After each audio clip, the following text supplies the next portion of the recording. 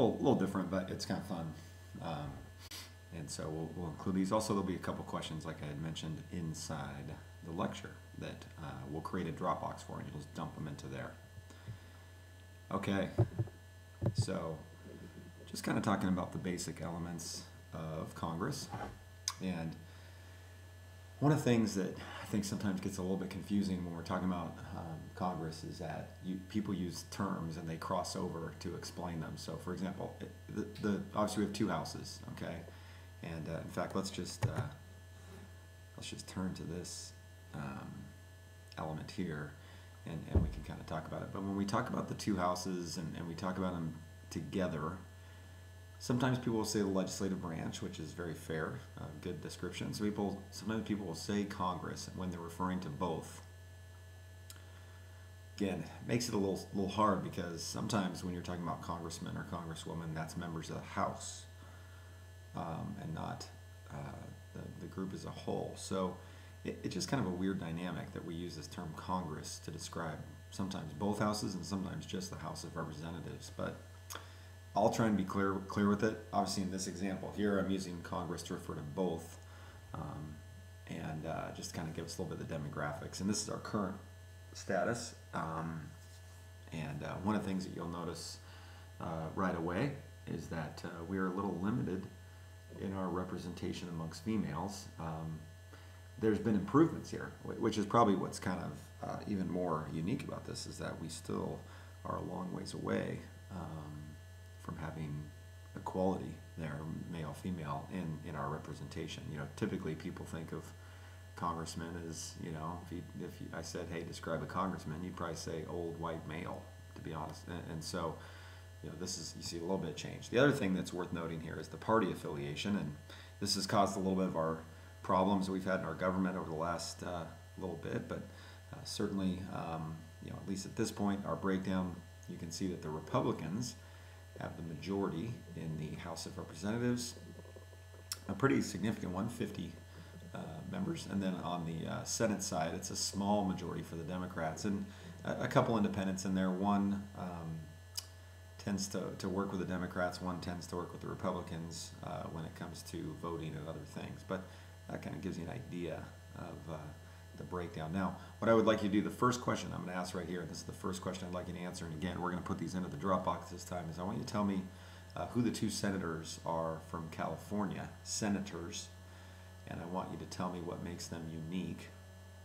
And then the second question I'm going to have you do at this point is to look up the district that you live in, what they're numbered, and then who is the representative from your district. So very simple. Again, you could type that into Google and find both those things, but just go ahead and look up who the two senators are in California, what makes them unique, and then also the representative from your congressional district in California. You can look those things up. Moving on, you kind of get some membership elements here. The terms of office for the House of Representatives is 2 years, so we elect those people every 2 years. For the Senate, it's a 6-year cycle. So you're in office a little bit longer. The salaries themselves are determined by the membership, although you can understand that, especially certainly in today's economy, that, you know, if they were to give themselves large pay raises or vote those in, the members of our society might be a little mad about that and vote them out. The other thing that's kind of interesting about the salary part is that whatever salary they vote in, they are required, that money doesn't go into effect until after the next election cycle. So again, they built that in to kind of create a little pressure to make sure that they weren't voting these huge raises in. There are certainly some members of the Senate and of the House of Representatives that don't take their salary. They'll roll it back in. They were wealthy coming into the job and they just don't feel like it's appropriate, or they may shift that money and give it to their staff, things of that nature. Two major leaders that are worth mentioning here as well because of the role they play. The first one is Speaker of the House, a guy named John Boehner. He's from the state of Ohio, and he is a Republican. And obviously there's been a lot of conflict in our current administration between Boehner and President Barack Obama.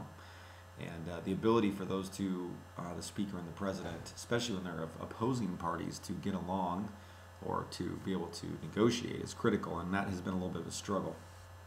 On the other side, in the Senate Majority Leader is Harry Reid. Now, Harry Reid's a Democrat from Nevada, and so his viewpoints are a little different than the Speaker's viewpoints, being a Democrat. And so he's been a little bit better about working with Barack Obama. But again, his majority, it becomes sometimes problematic. So you've got what we call a divided government. You've got at least one House of Congress that's primarily Republican, and a president that's the other party, in this case Democrat. Anytime that occurs, we have divided government. Qualifications for a member of the House of Representatives is 25. You have to have been a citizen for 7 years, and you have to be a legal resident of the state you live in, but you do not have to be a member or live in the district that you run. So, for example, in California, if you lived in Fresno, you could run for Congress in any district, any of the 53 districts that we would have located throughout the state. This is kind of a weird rule. It's built into the Constitution that's true. Again, it's a little bit much to have someone live in their district, especially in a state like California with as many districts as we have. Generally, the people live in the vicinity of their district, so it's not a requirement to live there, but they'll live nearby. For a senator, 30 years old, you have to be a citizen of the United States for 9 years, and then you also have to be a legal resident of the state. Now, again, I point this out because we have certainly had people that run for House and Senate that became legal residents of the state, and what does that work? How do you determine that? And again, this is an example of federalism. The states decide who is a resident of their state. So how long do you have to live there to be a resident of Oregon or a resident of Washington? Well, that's up to Oregon and Washington, and so they determine that. I always think Hillary Clinton is kind of a unique one. Hillary Clinton was a senator in New York prior to becoming Secretary of State or before she ran for president. And we know the Clintons were from Arkansas, and then she lived in Washington, D.C. And so how is she a resident of New York? Well, again, whatever requirements they had for her living there, they decided to, that's how they built it in. So with that being said, I would like you to look up what are the qualifications for residency of the state of California. This might be important too if you're thinking about where you want to go to college. If you want to go to college out of state, what do you have to do to be a resident of that state so you can get in-state tuition? Those kind of things are important to a college student. So I want to look up the state of California. And then also, if you had a college that was in another state, I just want you to pick some university, the public school that you would be interested in attending. And then I want you to look up for the residency of that state too. So that'll be our third question. What's the residency rules for California? And then what's the residency rules for another state where you may consider going to college? The representatives themselves, the members of the House of Representatives, are handled through something called reapportionment. So how do we decide, which state has how many? Well, we take a count, a census, and it's done every 10 years. We just finished ours, and so we went through this process of counting them up. California, I mentioned, has 53 members. This is, again, purely based on population. I'm going to show you a couple other states here because they're early in the election cycle, and so we get caught up in them. But New Hampshire, who again is the host of the New Hampshire primary, they only have 2. So again, a fairly small state. And then Iowa, another early, the Iowa caucus that comes early in our election cycle, they have 5. So those are 2 states that have a big role in determining who is going to be president, and frankly, they don't have much representation. There are 7 states that have 1 representative, and so this will be our 4th question. I want you to find out what are the 7 states that only have 1 representative. And then the last thing we're going to talk about is something called redistricting, and this is the process of once you determine how many representatives you're going to have, then we have to go about the process of laying out our districts. And this has been problematic in the past because of different elements to this and the kind of political change you can make by the way that you lay out the districts. And so there's this process called gerrymandering.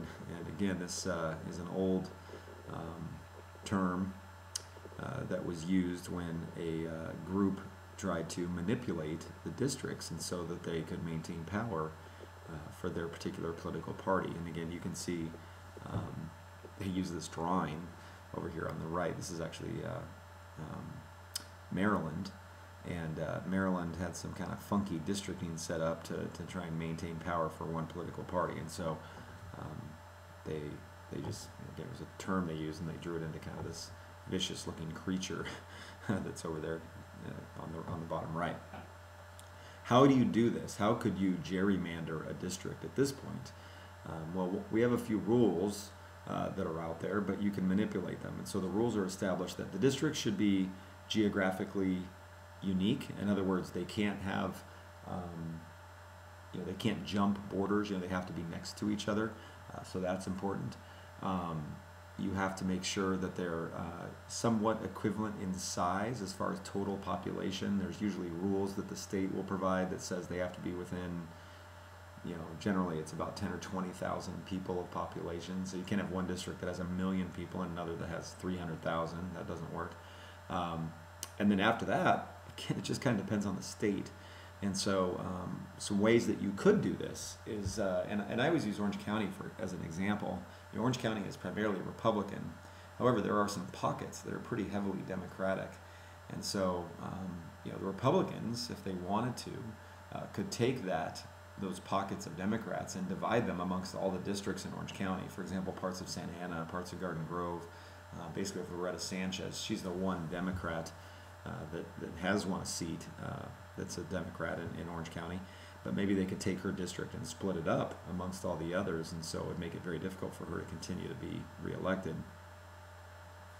The other way to do it would be to sort of spread everybody, or to put everybody into one. So, for example, again, I've got the examples reversed here, but in Orange County, we've sort of achieved this. The Republicans control all the districts except for one, and so, they put Loretta Sanchez's constituency in that one space, and so the Democrats only get one particular location in Orange County. So again, there's just a way to go about the process, and I'm reversing this on you, but the idea could work for either political party.